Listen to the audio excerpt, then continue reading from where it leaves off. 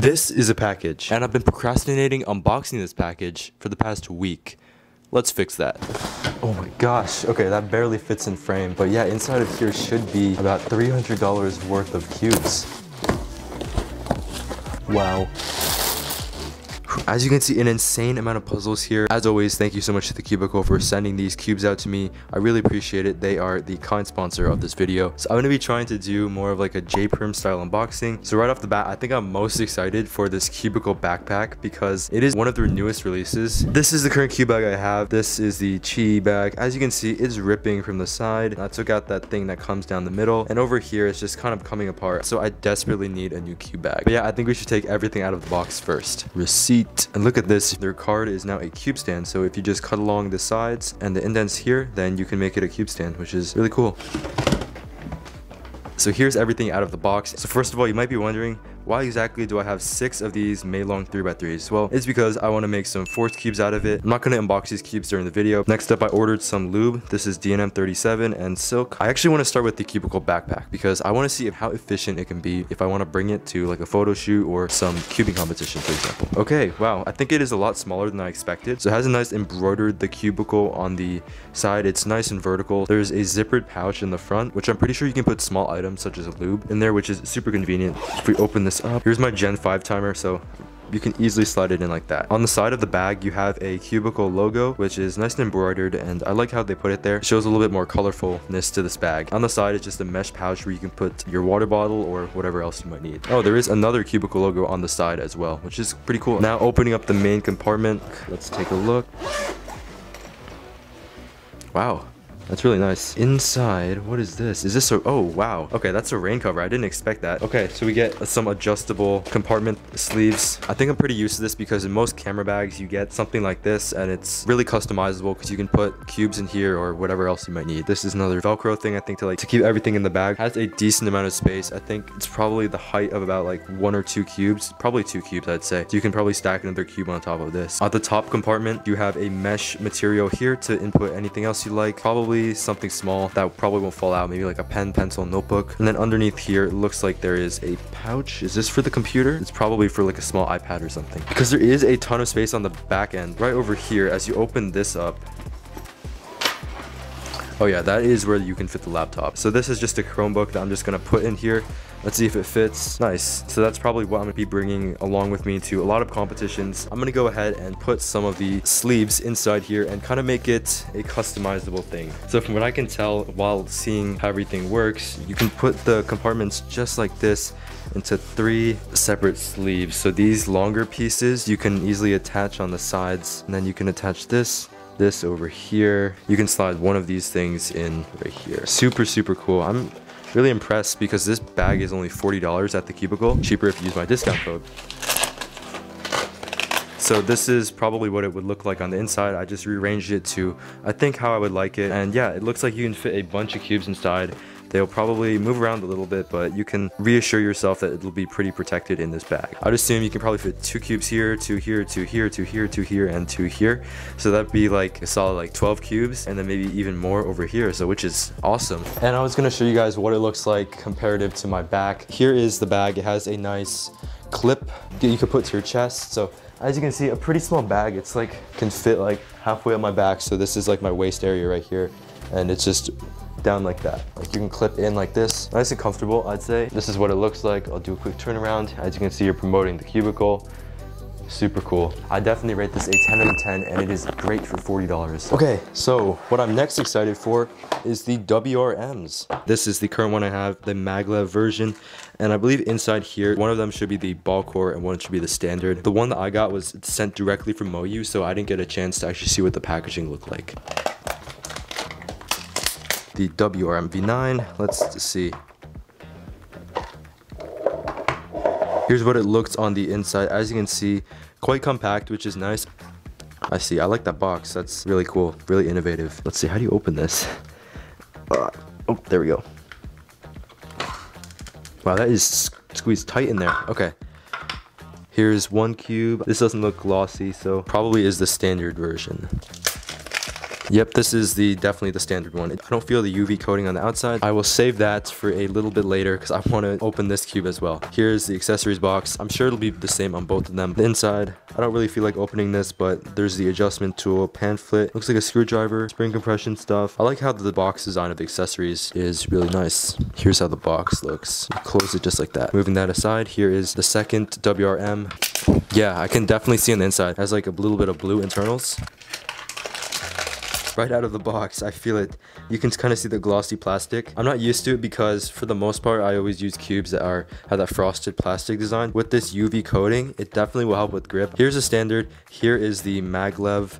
And then here is the UV coated ball core version. So you can kind of tell by the inside because the maglev one has the purple internals, the UV has the blue internals, and then the standard just has nothing inside. So I'm gonna go ahead and try out the standard version first just to see how it feels.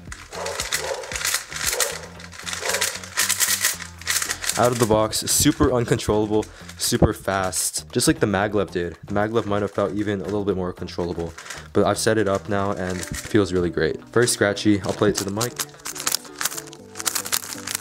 Okay, now here's the cube that could potentially be my main. This is the UV Ball Core WRM V9.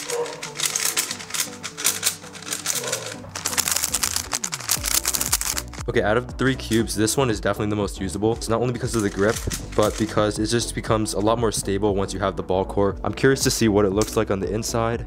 Oh, that is really cool. As you can see, it's just like a singular ball. Obviously, we'll have to play around with this a lot more, but this has a lot of main potential if I set it up the correct way. Are there edge magnets? There might be, because the magnet strength does feel a lot more noticeable on this UV coating one, so yeah, you can feel it on the inner slices. I will probably have a full comprehensive review on all 3 versions of this cube because they are incredible. I really like what Moyu's doing. Okay, so next up here, we're trying out the YS3M. This should be the UV coated one as well. As you can see, I like how they put it nicely on the side. It does maglev UV. I've yet to try a YS3M, so I want to see how it compares to the other versions of Moyu's cube. Is this, oh, Yu Shengdu. Okay, so this cube is created by him.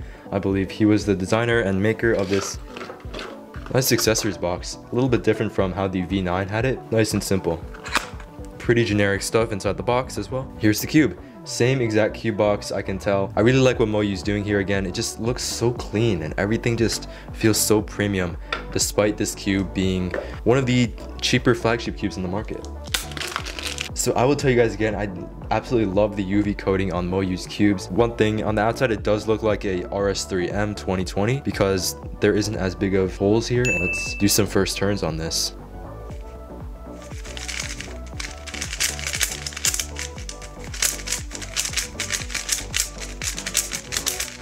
Okay, the WRM is very much faster out of the box, while the YS3M is a lot more controllable. I don't think I'll slip with this cube whatsoever. It just feels very smooth, very crispy, especially with the ball core. It just feels like a more premium version of the RS3M 2020 to me. You know what? Let's do a quick solve.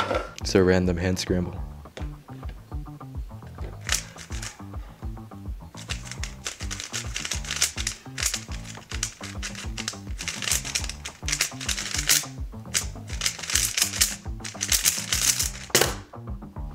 One, two, three, four. Not the greatest solve. I had a huge pause in the beginning, but for the most part, very solid cube, very controllable. I could definitely see myself getting some good times on this puzzle. I have 2 cubes here. These are Moyu's Super RS3M. I wanted to pick this up because I want to try out all 3 of Moyu's newest cube releases. I already have this. This is the standard Super RS3M, so I don't think I'm going to bother opening this. I already opened it in a previous video. Otherwise, this one is the maglev ball core. As you can see, it's listed right here. Maglev ball core of the RS3M Super. Quite the different unboxing experience. Wow, okay, you are getting a different cube box, as you can see. One of their older cube boxes, which I'm kind of used to at this point. You can kind of make it into a cube stand. Inside, here's the accessories box. I think it's just one of the classic ones they've had for the past few years as well. Here's the Super. On the outside, it feels not UV coated, which is something I expected. As you can see, it's kind of like hexagonal shaped, the centerpiece. So that kind of differentiates it a little bit more from the rest of the cubes. I actually saw Luke Garrett get a lot of great 3x3 times with all 3 of these cubes actually. So I'm excited to try it out.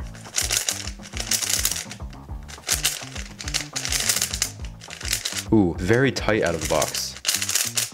As you can see, it's not budging a lot. There's the golden internals inside. It feels just like a more sped up version of the regular standard RS3M Super. Not much else to say. I think I could see myself locking up on this cube, but I don't think it is the best out of these three, but definitely is the most budget friendly because you are getting a great bang for your buck. This cube is probably about $20. Let's do a first solve on it.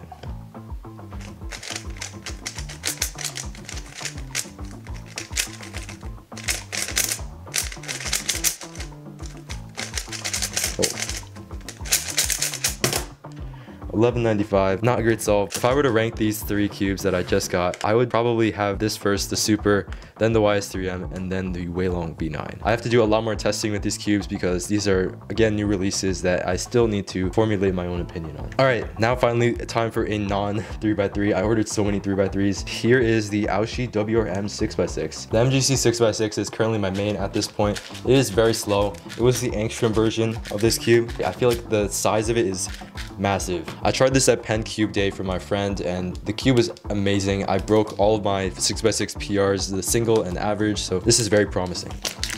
Ooh, I like this a lot. So I also have the 7x7 version of this cube and I really liked it a lot also because of its smaller form factor, easier to grip, and it's just a really pleasant solving experience because it's smooth and tactile feel. Here's the cube. Wow, very small. As I expected. So outside, it is feeling pretty frosted. So looking at it from the outside, you can tell there's primary internals. So let's try it out. Okay, pretty scratchy out of the box, but very nice. I can definitely feel the magnets clicking and a lot more easy to control than something like this where it just feels kind of unstable. But of course, this will probably need some break-in, so I'll add some silk, maybe some DN. A few months after unboxing the Aoshi WRM, I've now deemed it as my main in comparison to the MGC because of its crispier turning and fluidity. I can get consistently better times, but I'm most excited that it clears up more space in my bag because of its smaller size. Look at all this. I have all of this cube stuff on my desk. I should probably clear this off soon. Let's go for the last thing for this unboxing, the GAN Smart Timer. GAN has been promoting this all over social media and I'm super excited to test out.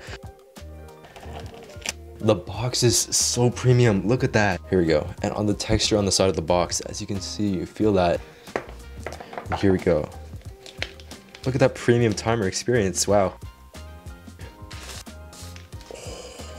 So this timer has a headphone jack and a USB-C port for charging. Recently, I learned how to connect this timer to CubeDesk and CS Timer through Bluetooth, which saves me so much time during a long cubing session. So here's the instruction manual. It basically says that to reset your time, you press the button once, hold it down to power it off, and double tap to see your previous times and average of 5. You can also toggle between different color options and different light settings, which is really cool, and I really like the customizability here. Here's my first solve with this timer. I find it very compact and easy to travel with. However, if you are using something like the G5 or the G4 timer, it is difficult to get used to after using it for so long, but for the most part, I really like what GAN is doing here and with their minimal design. Another bonus is that this timer has a grippy bottom, which allows it not to slide when it's on flat surface. Hi, this is Editor Max for now. So due to the mishap on my microphone when I was recording this, unfortunately the audio kind of got messed up, so I did not record an outro for this, so kind of do it now, I guess. I hope you're entertained from this video and kind of seeing these new products from the Cubicle. If you want to purchase any of these, please check the links in the description down below. If you like, you can use my discount code 5TUFFS, 5TUFFZ, to support the channel and the Cubicle. Other than that, thank you so much for watching. Hope you guys have a great rest of your day, and I'll catch you guys next time. Peace.